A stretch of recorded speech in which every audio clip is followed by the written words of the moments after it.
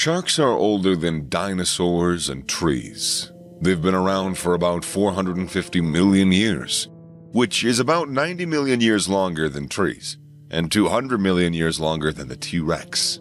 There are an estimated 450 species of shark that live in all of the world's 5 oceans. These are all undisputed facts. However, there are some myths about sharks.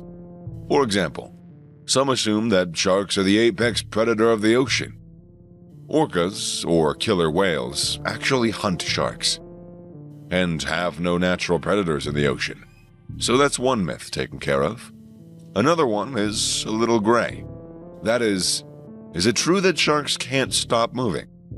We're going to go with a yes and a no on this one because it's kind of a complicated question, and it depends on the species of shark. Many sharks simply have to keep moving to stay alive. Like other fish, sharks need oxygen from water to survive. Unfortunately, shark mouths are set back from the front of their snout, making it difficult to inhale water via the mouth. Instead, many shark species have to move so that the water can wash over their gills, and oxygen can enter their bloodstream. For example, great white and mako sharks swim with their mouths open, allowing water to enter their gills and to keep the oxygen flowing throughout their whole body. This is called ram ventilation, and explains why many sharks are constantly on the go. See, the faster they swim, the more oxygen that they can breathe in. On the other hand, there are other sharks that don't have to necessarily move in order to maintain their oxygen supply. There are even some sharks that can continue to breathe while lying on the sea floor or under sand, as they can still control water coming over their gills. For example, tiger sharks and nurse sharks can stop whenever they want. They rely on a method known as buccal pumping, where they use their cheek muscles to draw water into their mouth. They then close their mouths, forming a pump-type action that sends oxygen-rich water into their gills. Buccal pumping means that sharks can stop moving and get some rest while still breathing. Without water over their gills and oxygen supply, sharks can suffocate in a matter of minutes. But when it comes to absorbing oxygen, sharks do it much better than humans. If there's just 1% of oxygen around a shark, it'll typically absorb 80% of it still. Conversely, humans can only absorb 25% of the 21% of the oxygen that surrounds us. Fish have swim bladders that allow them to displace or retain water as necessary. This controls their buoyancy, keeping them away from danger zones at the water surface and the ocean floor. Contrarily, sharks don't really have swim bladders, and they're also negatively buoyant. This means that they're heavier than the weight of the water that they displace, which means that they'll naturally sink, which is dangerous due to fluctuating pressure volumes. But sharks wouldn't have survived for 400-odd million years without some highly useful body mechanics. For starters, sharks have large livers which contain high amounts of oil. This liver oil is lighter than water, aiding to them in gaining buoyancy. They also make full use of their fins to enable them to move freely through different water levels. As a result, if they keep swimming, they can avoid sinking down to the ocean floor or up to the surface. Not having a swim bladder suits sharks just fine. This means that their bodies are incompressible, which lets them move between depths without dangers of, exploding or imploding. So, moving or inhaling water over the gills is paramount. This brings us to the question of sleep. Namely, do sharks actually sleep? And if they do, then how? Sharks don't sleep like we know sleeping. That is, they don't close their eyes and drift off into a motionless slumber. They gotta keep water flowing over their gills to survive, so sharks simply can't do this. Instead, most sharks tend to go through active and resting periods.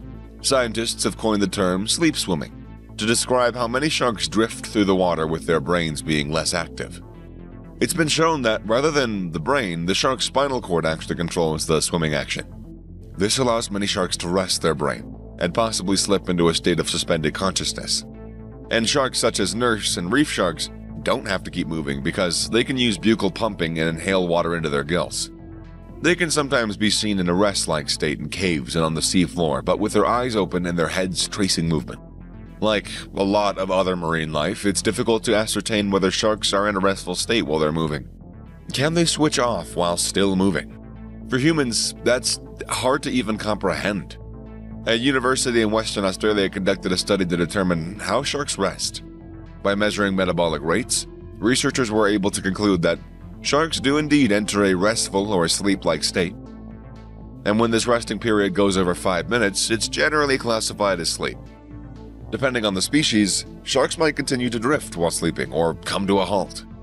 Sharks such as great whites can't use buccal pumping. Continue to move so as to get oxygen into their systems, but keep in mind, great whites live about as long as people. They have life expectancies of around 70 years.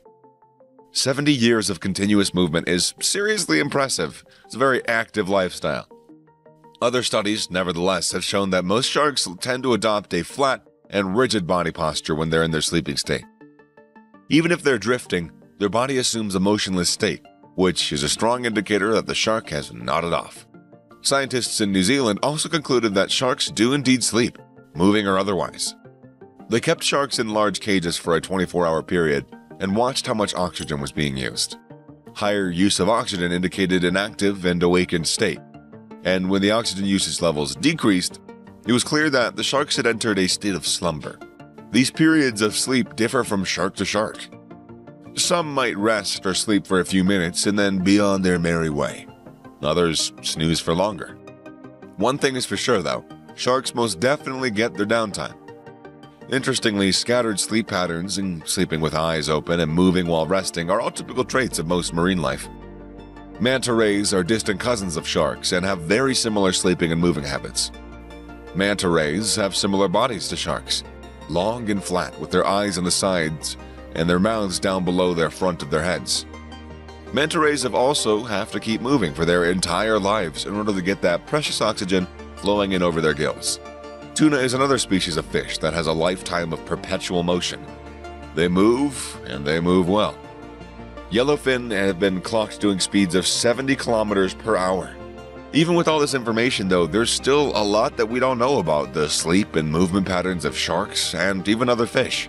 But we can clear up one question. Is it true that sharks don't stop moving? Well, if you're a great white, whale shark, hammerhead, mako, or reef shark, definitely. Definitely.